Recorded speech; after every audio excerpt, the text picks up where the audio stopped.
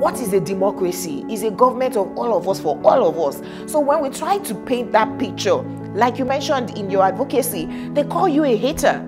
The police remains brutal. They continue to do the same thing they were doing before that time. So can we just get more participatory in the process, including this generation? Where is the hope? What's going to change? How is it going to change? The lesson is that we need each other. Sure. And so this idea of we are better off than these other people, we should drop it. Unfortunately, we live in a country of compromise that clearly, actually militantly, says we don't want the best. Just give us the one that is okay. We have seen that the street did not deliver much dividend. It didn't.